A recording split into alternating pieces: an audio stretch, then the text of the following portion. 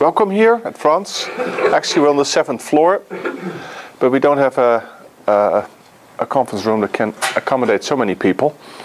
The reason why we do this is, well, on the one hand, I try to at least once or twice, well, once a year, get at least to the meetups. Hasn't worked out last year. But I'd like to show some cool things that we do here at Franz, and also we're hiring. And we're trying to find programmers to work on the Lego graph. So I'll just hope you have a good time here looking at what we do. Hope you'll like what you see and tell yourself or your friends that there might be something for you to do here. Yeah. All right. So what I'm going to talk about today is a few minutes about Franz as a company. Then I'll talk about the main product, a Lego graph, and its technical background. And my first question is already, who has worked here with a graph database? That's great. So who has worked with RDF? Okay, one more time. You did 2, 3, 4. Okay. So that means I'll go a little bit deeper in what is an RDF graph database. Yeah? So I'll talk a little bit about the technical background, and then I'll just mostly keep doing demos and talk about use cases that we do for customers. I'll talk about the linked open data cloud. Anyone heard of the linked open data cloud? One? Cool, I got something to tell then. I'll give a demo of what you can do when you take data sets from all over the world, integrate them together, and well, the power of that. And then most of my talk will be about a product that we're building. It's called the Semantic Data Lake, which is the combination of a Lego graph plus Hadoop plus predictive analytics and machine learning. Yeah, and I'll do also some demos for what we do in that area. We actually have data from 2.7 million patients in the New York area for 10 years of data. We've got everything you can imagine that you generate about patients. We all have it available in a big data warehouse, and we're transferring it into a semantic graph in Hadoop, index it with the Lego graph, and then you can do amazing things if you have so much data available. So I'll show that.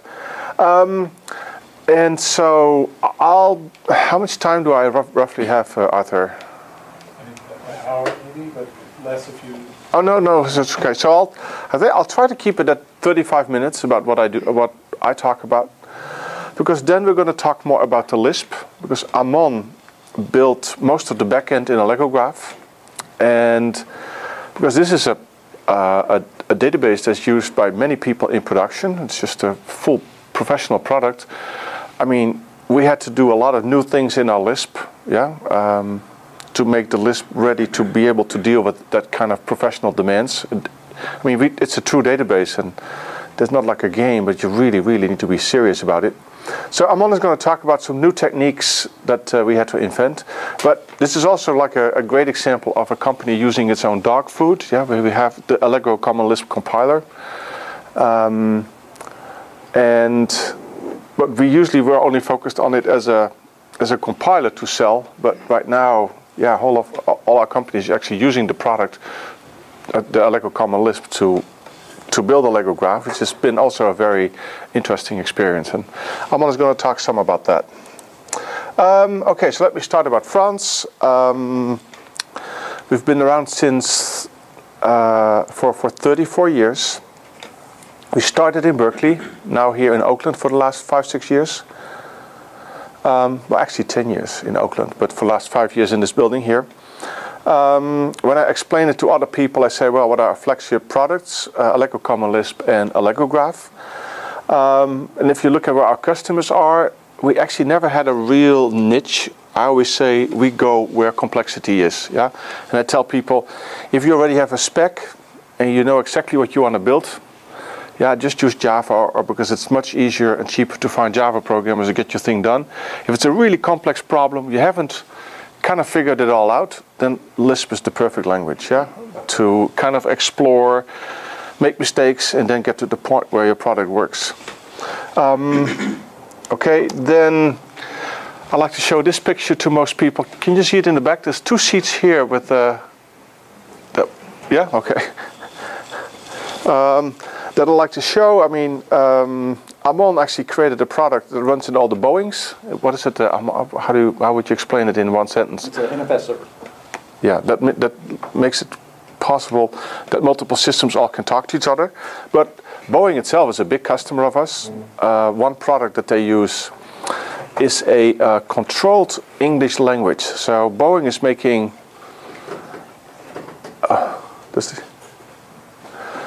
So Boeing has mechanics in God knows how many different countries in many different languages. So that's a problem if you make a new manual for how to repair something.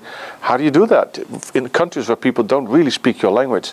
So they came up with a language consisting of 1,100 words, nouns, verbs, yeah, and engineers are forced to write their documentation and their instructions in that particular language. If you want to use a new word, it's going to be a big committee fight to get that thing in there. But the cool part is because it's controlled English language, they can even derive Gantt charts from the text. So they can actually go through the instructions, have a computer interpret it, and see if it's even possible for a human being. And they have found that engineers were writing instructions where you actually needed 4 hands to do the thing. Like, take this thing, now take this thing, and you think, okay, where's my other hand? Yeah. So anyway, that's one system that they use. But they also have kind of a spreadsheet of the entire Boeing 747, I believe, in memory. Yeah. And every component is in there, and then if you change one screw from copper to, I don't know, stainless steel, yeah, you have to recalibrate the plane for all the constraints that you might have. They tried to rebuild that thing many times in different languages, still using the Lisp version. And yeah, I wondered about the controlled English, where they're also controlling the syntax. Yeah, and actually Ford is doing the same thing. So there's several companies that use Lisp for controlled language. Very interesting project. I have a great story for each of them, but I don't have much time. So then 10 years ago, we started building our semantic graph database. And initially, all our funding, so by the way, our company is privately funded. We don't have any VC money or anything. We're just a company that has to live from the things that we generate. And so we used the revenues from our Lisp, to start building a new product, a Lego graph, and then you sell, your customers tell them what you really want, and so all these customers that you see there have licenses to a Lego graph, and some of them are using them in production. For example, the US Army was our absolute first customer to use our graph database, where they actually matched the very complex profile of a soldier with about the 100,000 different types of courses you have in the army, and a soldier always needs to do some education, and this was a program to match the needs of the army and the soldier with the complexities of courses that you can take, and that thing is still in production. But BAE in San Diego is also a big customer of ours. They work with the National Geospatial Agency, where they take all the satellite pictures and then they have machine intelligence to interpret the objects they see in the satellites. And then the interpretations of that, the metadata, goes into an Lego graph.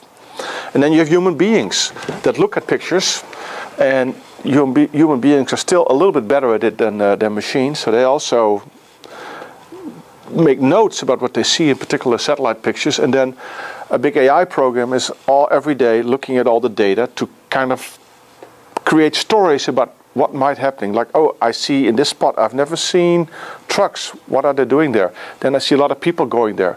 Yeah, so it's like new patterns in the world that they try to figure out from the satellite pictures. Very interesting work. So that was the first 4 or 5 years, and actually the intelligence agencies are still a customer of ours. But we also got more and more into the commercial world, and now all the pharmaceuticals have licenses to a Lego graph. They have by far the most complex data structures in the world. Yeah, the data structures that describe everything in our body, physiological processes, the chemical processes, the genetic stuff. Yeah, it's just very complicated. There's no way you can even begin to represent it in relational databases, so they represent it in a semantic graph database. So they are the furthest ahead in the entire industry in using semantic technology. But this year we also talked to every bank in the United States. None of them are really big customers yet, but they are focusing a lot on building vocabularies and terminology systems, because all of semantic starts with use the same word for the same thing, because how can I compare things in my companies have use different words, yeah, for the same thing. So that is what banks are doing, and then the next step for them is fraud detection, compliance, and knowing more about your customer. So the kind of application that we see coming. But for us as Franz, so we always had Allegro Common Lisp, and it's like a horizontal product. You have to sell. You can't sell to anyone, but that's a downside. Yeah, you're not solving someone's problem. You're selling a tool. So then we got Allegro Graph, which is also it's much higher in the value chain, but it's still a tool, and you have to train people. So we now got to a situation where we can actually apply Allegro Graph to a use case in healthcare, and it's very likely that that's becoming for us a very new big focus point to do this thing I talked about, the semantic data lake, where we can actually solve hospital problems, and I'll get into that in most of my talk here. Okay, so most of you guys know what a graph is, yeah? So usually when I talk about it to people that don't know anything, I say, well, let's say I want to represent it as a person. There's the name Jans Aasman, is 54, actually 57, lives in a place in Moraga, which is part of a state that is California. Yeah, that's part of a country in the name USA. And there's another person that's living in Yonkers in New York, which is also part. And these person 1 and person 2 were recently in an event where that was at a particular date in a particular place. Yeah, and these were the 2 actors. And so, yeah, I describe in the graph the 2 people from various places met each other. So this is, everyone sees and knows that this is a graph. Allegro Graph is a semantic graph database or an RDF graph database where we actually care very much about how we name the nodes in our graph and the links between the nodes. Yeah, in Neo, anyone use Neo4j here? Okay, so in Neo4j you can use any identifier you want, but there's no standard about how you name these nodes and the links between the nodes. Yeah. In our community, the semantic web community, we use a standard from W3C. It's called RDF. Yeah, where you actually use URIs. Yeah, to name your nodes and the edges. And the example, the big advantage of that is that you can have people in different places create their own repositories of information using this RDF standard, and you can just take all these databases together because and they are integrated, because people in our community really care to make sure that they use standard names for things. So now, okay, I'm running ahead of myself because this is a graph, but Allegro Graph is an RDF graph database where we represent this graph actually as what we call triples. Yeah. So here you see person 1 name Jans. Well, in the triple it's person 1 has name Jans, person 1 has name, last name Aasman, age, lives in. Yeah, so you can represent the graph in triples. So that's what we do as a product. So, so what is so if you look at the Allegro Graph, everything is built from the ground up. There are several triple stores that are built on top of relational databases. Oracle does that. There's an open source version called Virtuoso that does it on top of a relational database. We built it from the ground up, mostly Amon sitting here. It's what we call a schemaless quadruple store, where each part of a quad can be anything you want. We don't care what you put in there, a number, a string, a date, yeah, we just take it. So that is just the background. Then we have these think of it as a relational database with 4 columns. Yeah, that's all it is. Except we sort these columns in 6 different ways, so that it becomes very easy that if you want to get any tuple out of your database, you can give any combination of S, the subject of the tuple, the predicate of the tuple, the object tuple, or the 4th element, the graph of the tuple. And we always find the right index for you to, with 1 disk access, go to the spot where your data will be. Does that make sense what I'm saying? I'm going really fast here. Yeah. And so, should I say more about What was it? I didn't get I. Oh, every triple has a unique number. Oh, and so you can look it up by that number. I got it. Okay. Yeah, it could Is say that the same as the reification of the quad? you can use some people use the fourth element of the triple for verification. For example, you can say Jans weighs 70 kilos, yeah?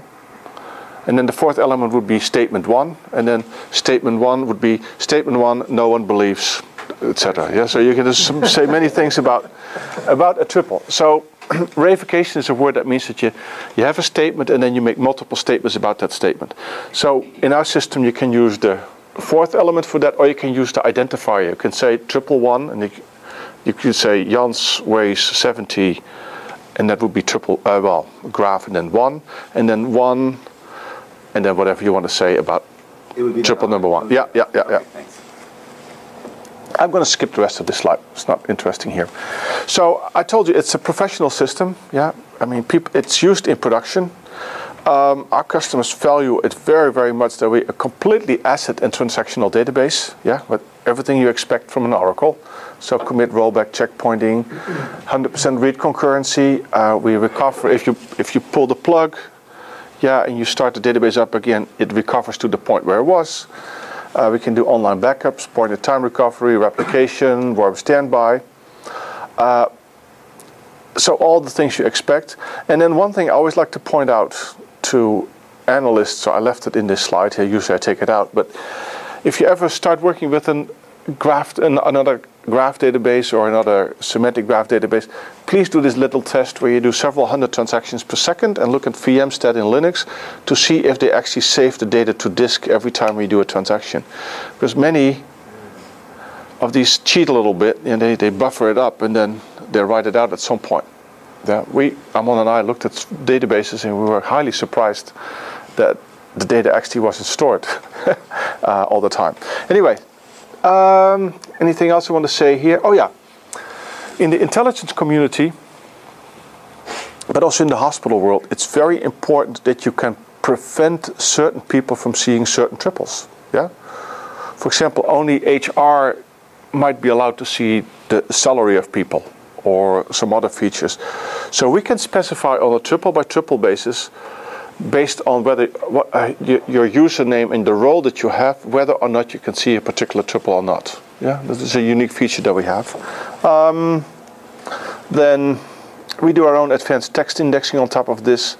It's a shared, how do you call it? An SMP-based model, so shared memory. And this is where Amon is going to talk about. And then we have to have what we call dedicated and public sessions. It's also going too deep here, but say you work with our database and you want to experiment by writing some rules in Prolog to figure something out, then you can ask the database, give me a dedicated session. You can build all your own rules in your own session, and the other users won't have anything to do with your rules. You can just experiment as much as you want. Yeah, if you want to and it finally works, then you can put it in your init files and then everyone can use your rules. But it's a very powerful mechanism to kind of give people their own view on the database where you can do very complex stuff. Then I skip this slide. Okay, some unique properties that we use in our marketing. We now have a feature for n-dimensional indexing. So say you have an intelligent,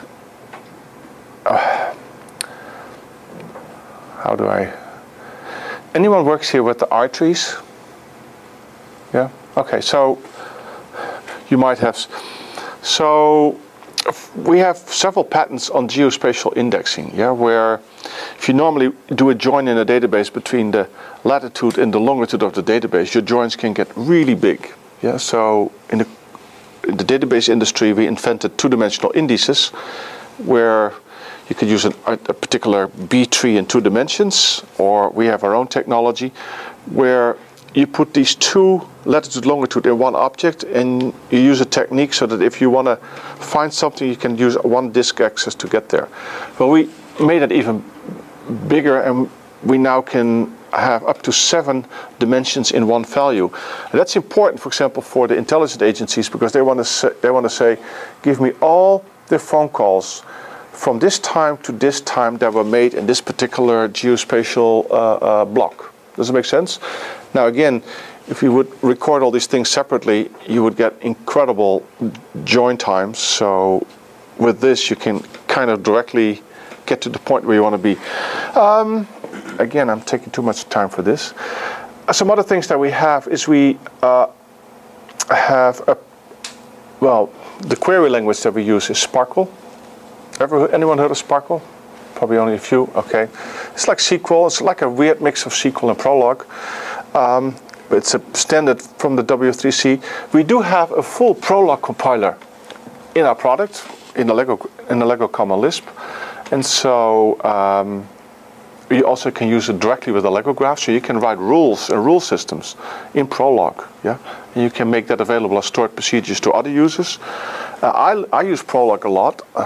If I write code, it's kind of a weird mix between Lisp and Prolog, because you can mix these two languages very easily together. It's a very interesting way of programming. And then we have a JavaScript compiler in the product. So if you want to write stored procedures in Java, this is for people that are afraid of Lisp. Yeah. So well, we needed a solution because people say, I'm not going to program a Lisp. I know I can't do that. So we wrote a JavaScript compiler. We have a compiler company. So if you want to, you can. Yeah. Anyway, you get my point. And then and then we have all these libraries for geospatial reasoning and temporal reasoning, graph algorithms, social network analytics. And we are the only company in this space that actually has taken all these libraries and made them available in the query language directly. So here is a Sparkle query that you probably can't even read in the back. And I only want you to read this part here. This is a proof of concept that we did for PayPal, where you had accounts and then you had transactions between accounts. And so you can look at a social network between a particular account in terms of the payments that someone made in your friends and friends of friends network around a particular person. Yeah, but also payments are made at a particular time, payments are made in a particular area, accounts are made in a particular area.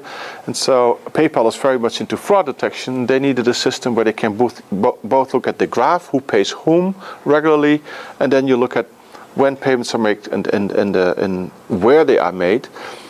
And so I don't even want you to read this part here, but what it does is it answers the question, did the most important friends of Maricela make a payment within 100 miles of Mineola in the last 10 years? Yeah, many different capabilities, yeah, geospatial, temporal, social network analytics, all embedded in one query language. Very powerful paradigm. Okay, so is this friendly to MapReduce environments where you have multiple machines or does it need a single processor with a core? That's what we're going to talk about in the healthcare case. Yeah, you don't have to be too nostalgic. It's still there, the healthcare part. Yeah. So let me start with some demos. So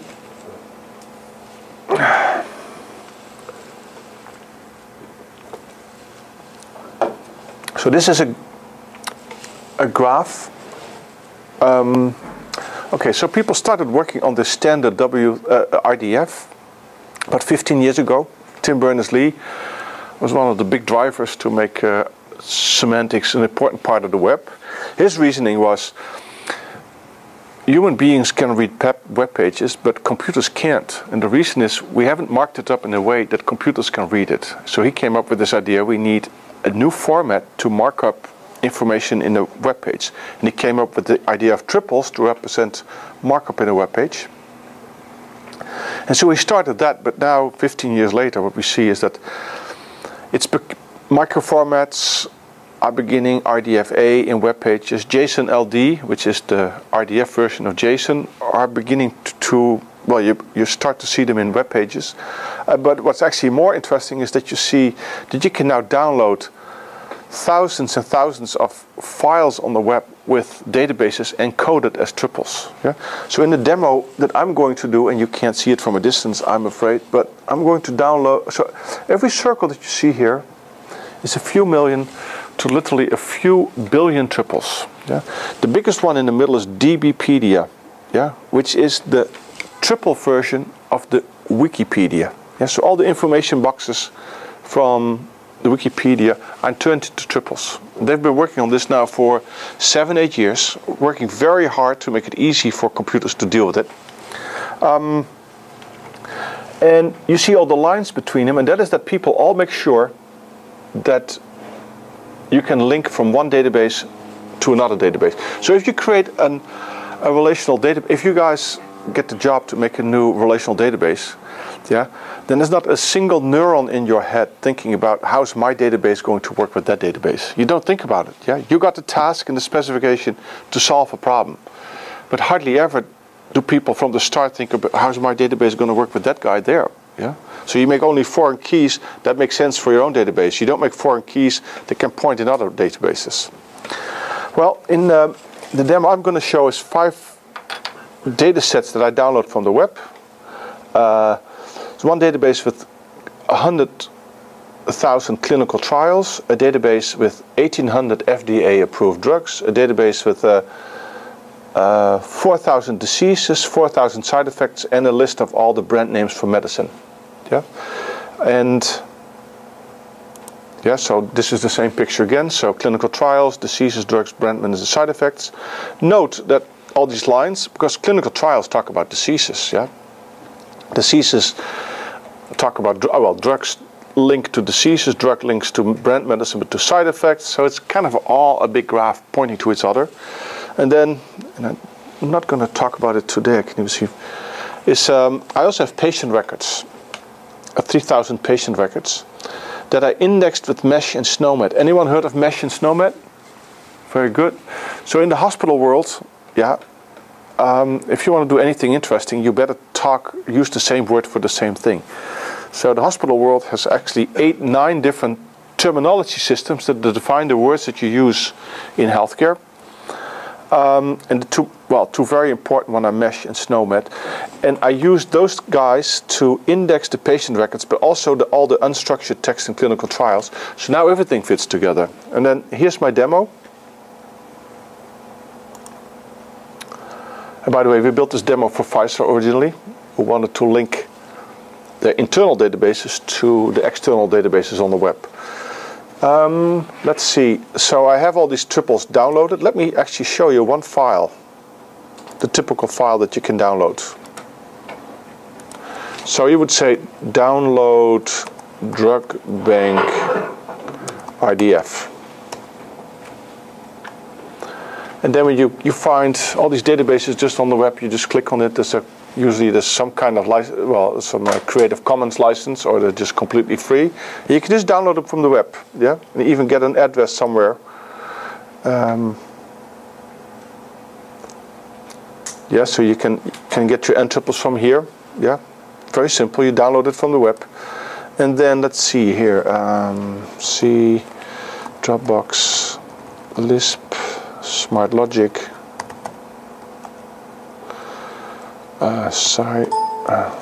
Data.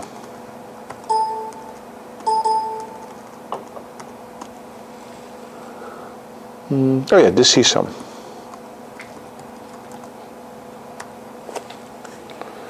Yes, so here you would have, where's my mouse? Oh, there. So here are triples, yeah? This is a typical, so let me see, what is, ask me for a disease. Diabetes. Yeah. So here you see a triple. Disease 319. So 319 is actually a international number for diabetes in one of the systems. Has the name diabetes. Yeah. So this is just one triple. And then there's lots of other things. There's something else that's interesting. Well, there will be many more about this disease, but this is an example just about one triple saying something, very minimal in this case, about disease. Yeah, so you have millions and millions of these triples there. Yes. Okay, so now let me go get this thing. How do I get rid of this amount? They put them there, yeah. So, can you give me a drug that you like? Yeah? Allopurinol. Huh? Allopurinol. A-L-L-O-P-U-R. This? Allopurinol? I can't, Is yes, that the I top? can't see that. Is that the top? I know, that's right. That's right. So all these triples. So I'm selecting 3 clinical trials that somehow, somewhere in the clinical trial, talk about allopurinol. Yeah. So look at it. So I have these clinical trials, and this is what we call the graph view. I can go to the tab view. Can you guys read it in the back? Yeah. Okay. So this would say this clinical trial has the brief title. So this is the subject of the triple, the predicate of the triple, and then you get the object. It says intravenous allopurinol to improve heart function. Yeah, in something. Here are some criteria for when you can be part of this trial. Here is the description of this clinical trial. Here are some diseases described in this clinical trial, some drugs, some side effects mentioned here, and everything else. So let me click on a... Oh, before I do anything. So you see this, and it's pretty readable, yeah?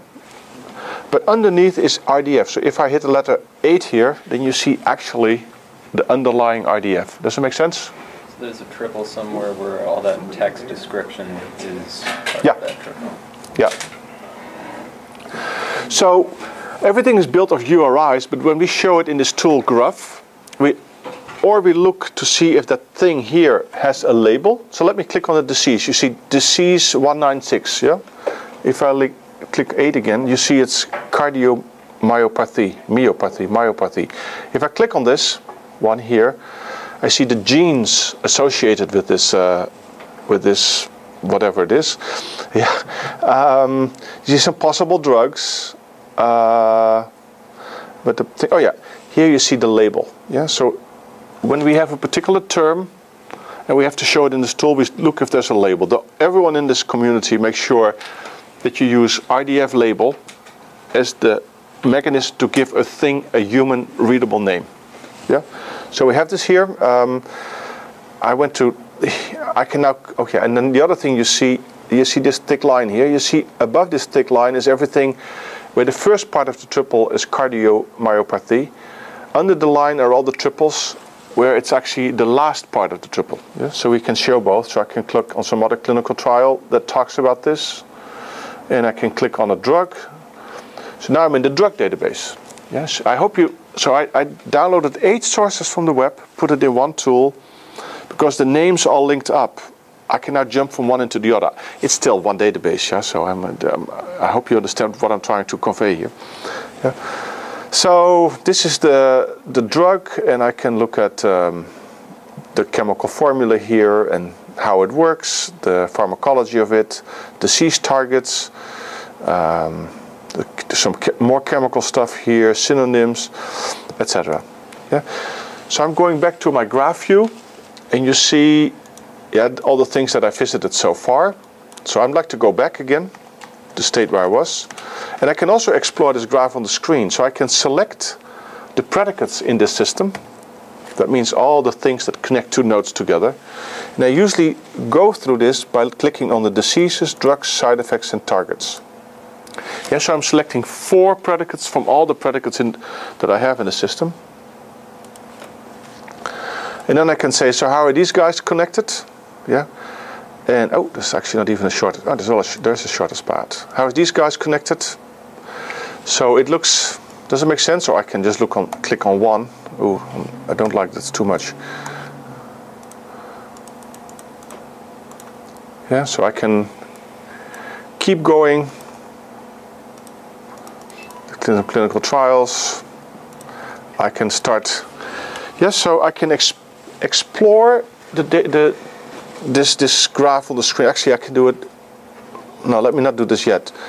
I can also click on something here at the top, and I see all the things that might be on the next step. So let's say I take the drug type and the chemical formula. Yeah. Yeah, so I can explore this here. I can show this graph also in another layout. If I go on the bottom left, yeah. Actually, I like to, for my demo, I like it more like this. Yeah. So I have various ways to look at this graph. I can explore as much as I want, but now I want to take a completely different term and link it to this graph.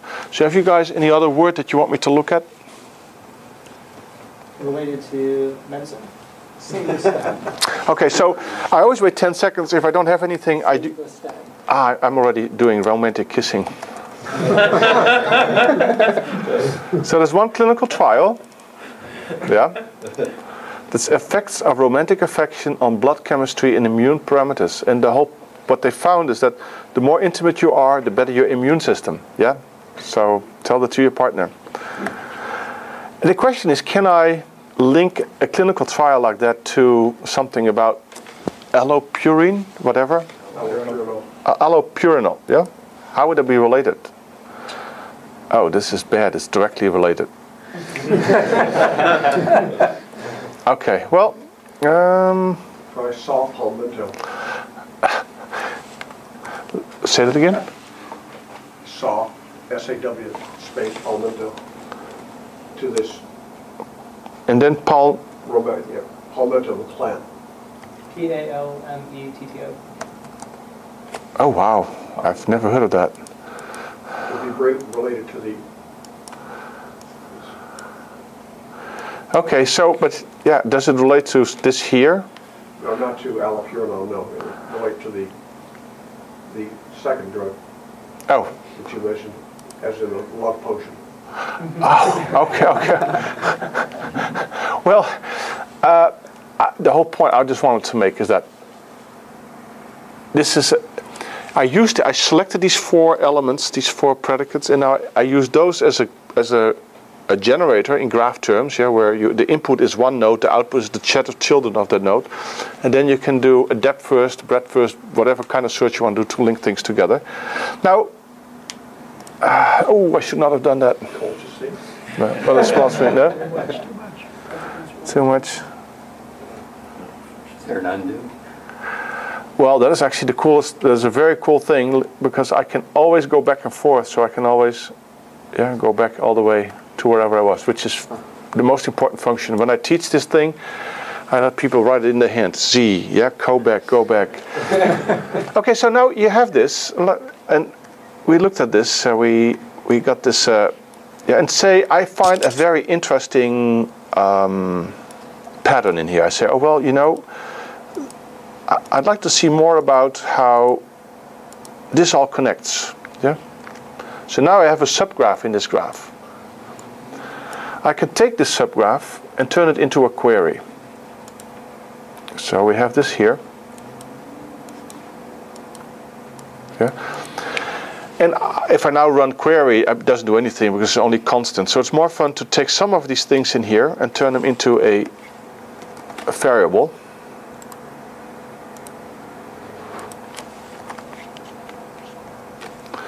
Clinical trial 1, yeah. So how many times can I find a link from allopurinol to a clinical trial that discusses cholesterol, that discusses also hypercholesterolemia? Yeah. Say again? I venture to guess quite a lot. I said quite a lot. Yeah, yeah. Oh yeah. I'm just taking the first so many. So here's the visual result of this query. But let me go back. I can also say, well, I'm interested actually in everything in between. Yeah, so I'll say drug, and I want to get all the properties of this drug. So I make another one. I make a new node variable. I call it whatever. Yeah. And I say, show me everything else that I know about that whatever thing. Yeah. Link. And so now I can run the query again. Yeah. And I get a. But I hope you get the point. Yeah, I can write queries, very, very complex queries, just in a visual way. It automatically can translate it into this query language here. Yeah. So this is the query language called Sparkle.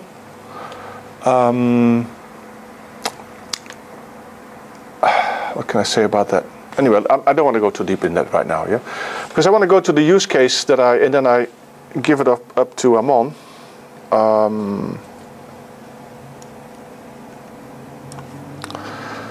And I'll keep it very short, Amon.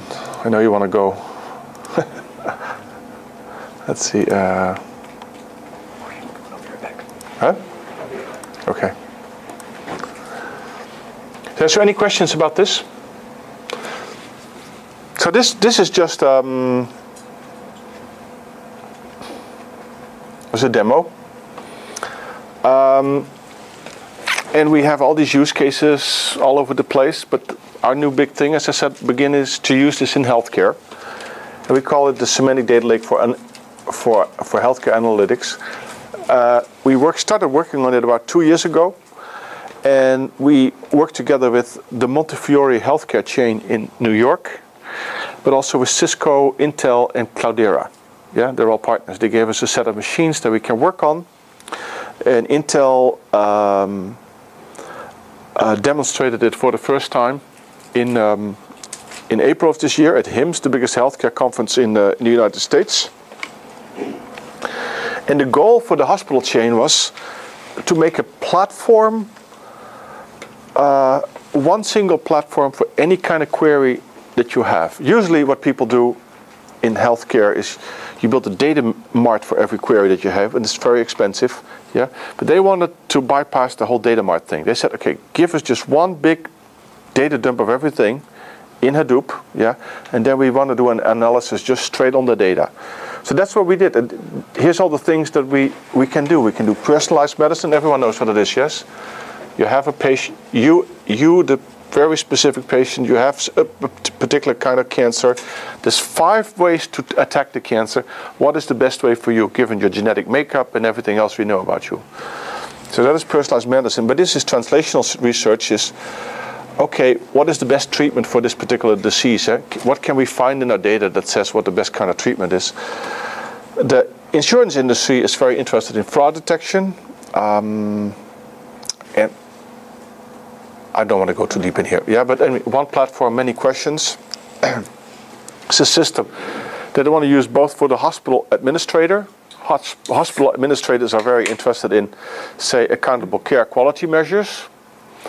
But a medical researcher is, and doctors and nurses have completely different interests. I'm not going to explain it today too deep, but you guys are familiar with accountable care. Yeah, you read all the news about it. And the biggest change that happened is that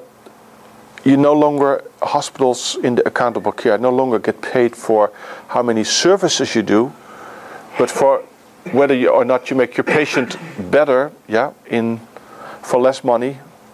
Anyway, so hospital administrators never really cared, and that's unfair for me to say that, but they never really cared about their patients getting better. They care about the financial well-being of the hospital, so they want you to sell as many services as possible.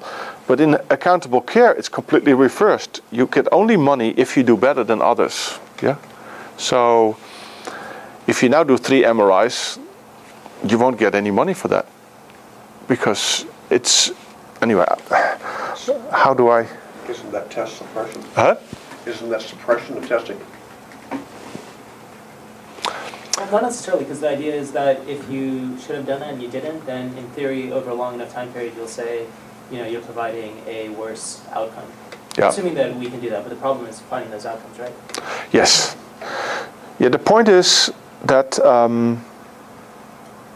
you take all the hospitals together, you look at the averages. So you say, well, if someone comes in with this particular heart condition, yeah, how much money in general do you spend on that? And say it's $80,000.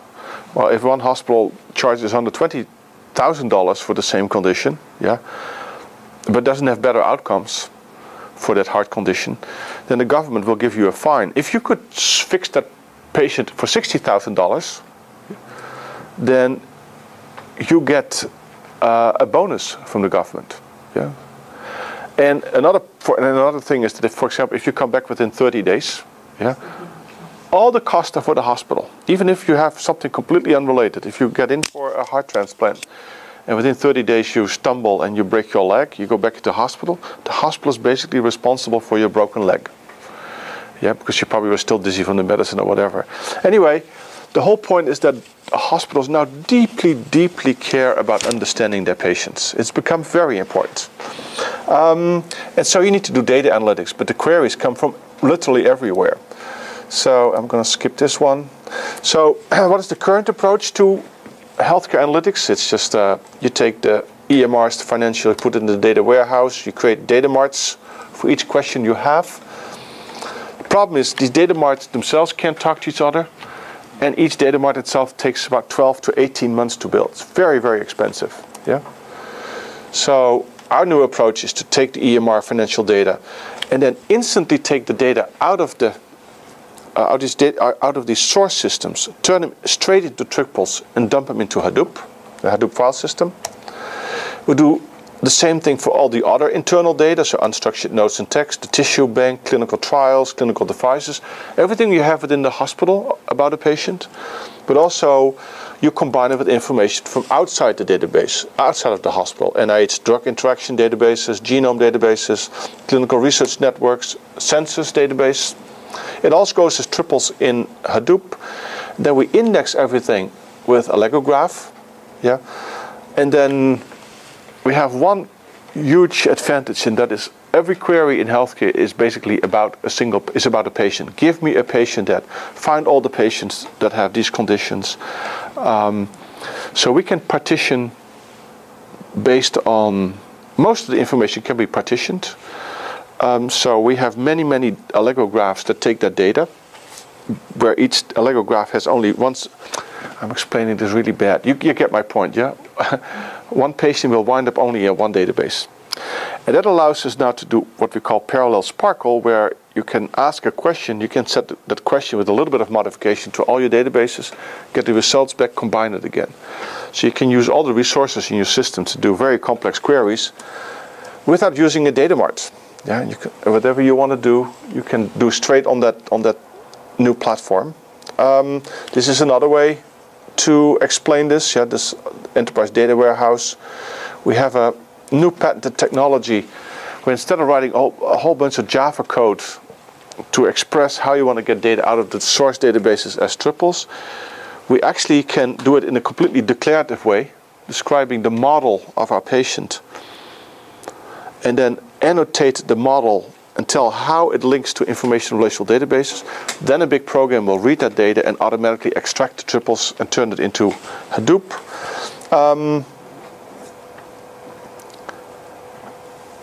And so, as I said before, we index it all, and then on top of that, you can write applications to do interesting stuff with the data. For example, machine learning or predictive analytics or cohort selection. I'm going to give you one demo here. No, first a question. So this is what we usually use for our marketing of this. Yeah, we say, okay, read these very complicated queries. Yeah, and if you look at each of these queries, you can easily see that you can't get it only from the EMR database or only from a drug interaction database. No, you really need to combine. So we say, given this query here, find all the patients with cardiac disorder of genetic organ, find the drugs prescribed, use public link data to find potential drug-drug interactions, break down by the hospital within 50 miles of San Jose, and treated by the coronary care units from in this particular time interval. Well, if you look at this query, you have to go to many different types. Cardiac disorder, you go to the diagnosis database. For the genetic origin, you go to another one. And so in this demo, and I'm not going to explain it today, but you get the point. Yeah, this is a way to express that you need many data sources to answer one query. Now this query that you saw here actually looks more like this when we actually implemented. This is a first prototype where people can type in natural language, in a mix of natural language and a regular GUI, what you actually want to get out of the database. But I'm going to finish with one demo, and then Amon can take it over. So one of the interesting things we do is we have all the data in the semantic data lake. You want to do, say, predictive analytics on top. But what do you do with the results of the predictive analytics? So what we do is we we apply all kinds of machine learning algorithms to the data. Then we take the output of the data and turn it back into the semantic data lake, and then we can manipulate that data again. So let me go first to the demo.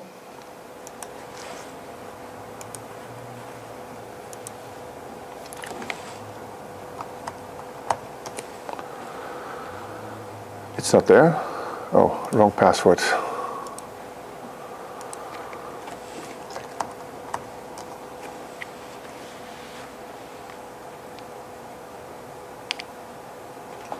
And I should have warmed it up, but okay. Let me do it one more time.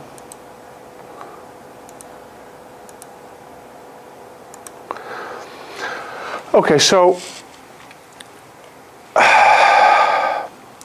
I'll show you this demo, but it actually started with a little story.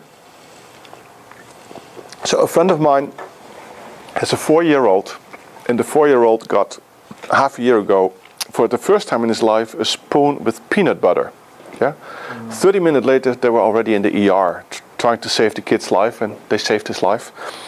But then what happened is that the doctor looked at his charts and he said, "Oh, I could have predicted that, because this kid has asthma and dermatitis, and that always goes with peanut allergy." And so my friend says, "Well, why didn't you test him?" And he said, "Well, these kids really hate the tests, and we too." So anyway, my friend was really angry, but that's beside the point. But he knew that we were working on this big data sets. Yeah. So he said, "Jans, can you have a look in your data to see if that's actually true? Because it's very hard to find on the web or in medical handbooks that goes together." So I said, "Okay, I'll have a look." So what I did is I took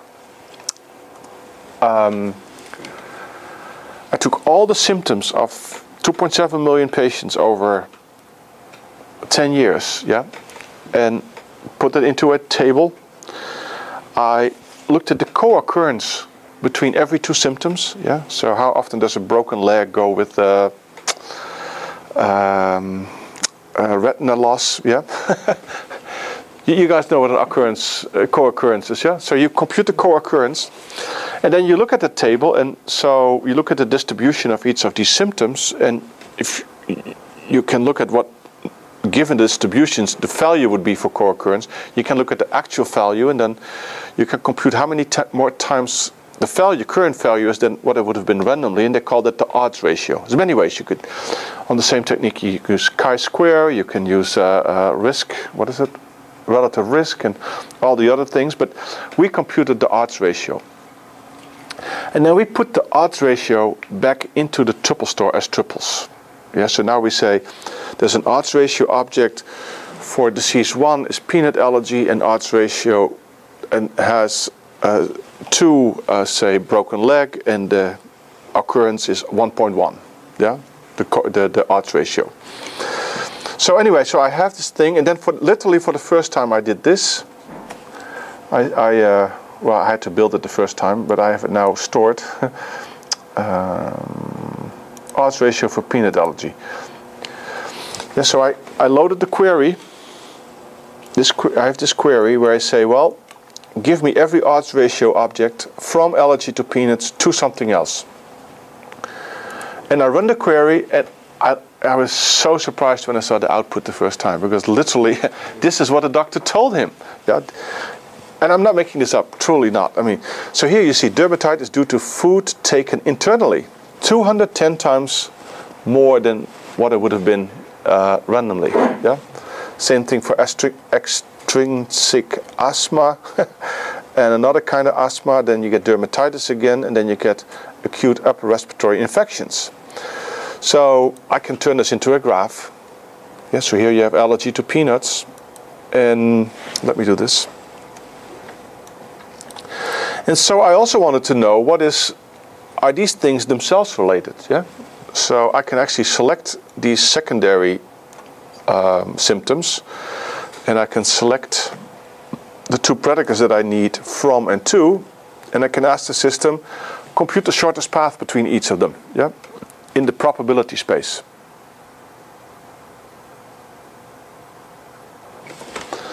And so now if you look at it, yeah, you get this.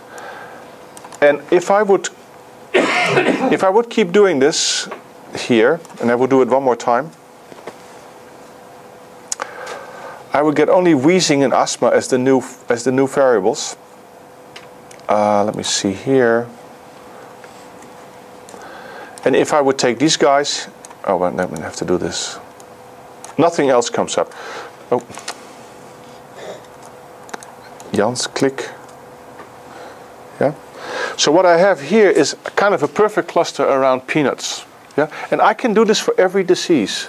And the cool part is now that if you now go to a doctor, then the doctor can look at your history. But with this technique, you can kind of also look at the future, yeah, because you can say, given my symptoms, what are the new symptoms I expect in my first year, second year, third year, or fourth year from now, based on everything else I know in my hospital. And I can take any interesting symptom.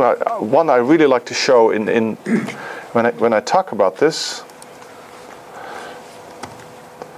is say this one. Odds ratio for lack of housing. No, I have the better one for that one.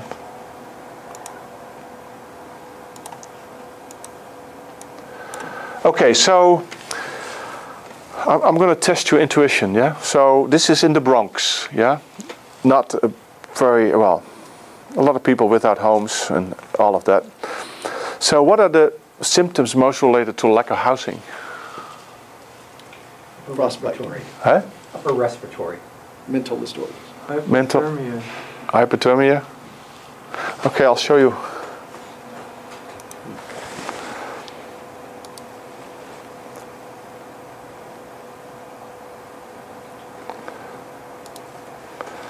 Cocaine abuse, cocaine dependency unspecified, and acute alcoholic intoxication. So it's really bad, yeah? And mental problems happen only 2 steps away, and cannabis is 3 steps away. But it's kind of an interesting to ask doctors. I show this to doctors, and I just have them ask in your hospital, I take this disease, what is most related? Now, the database also, let me do this. Now let me first go back to this. Actually, how much time do I have? Otherwise, I'll just go to Amon, because otherwise it's taking too long. I hope you get this point so far, yeah? So it's 4:22. Okay, that's it. Okay, let me just go give it over to Amon, because otherwise I take too much time. It's fun to do this, but there's so many more. Just out of curiosity, how do you account for the possibility that a large proportion of the people being brought into the hospitals were done so like in custody? So it was like things that they would have gotten picked up for like, you know, possession of. Oh, this is not causal. This is just the statistical relationship between lack of housing and this. Oh, I just What the reason? You're probably totally right. Yeah, you're probably totally right. They probably were picked up for something, or. I just kind of wonder, like, how would you, as someone who uses this kind of database, account for that, like, selection bias? Get a database of arrest records. Possibly, right? This is always with statistics. I mean, this is the statistical relationship, what it means and how it came about. That is. I was just curious. Yeah. I was trying to think, like, how would I formulate that? But once you have this big data, like, it sounds like it's pretty, like, open.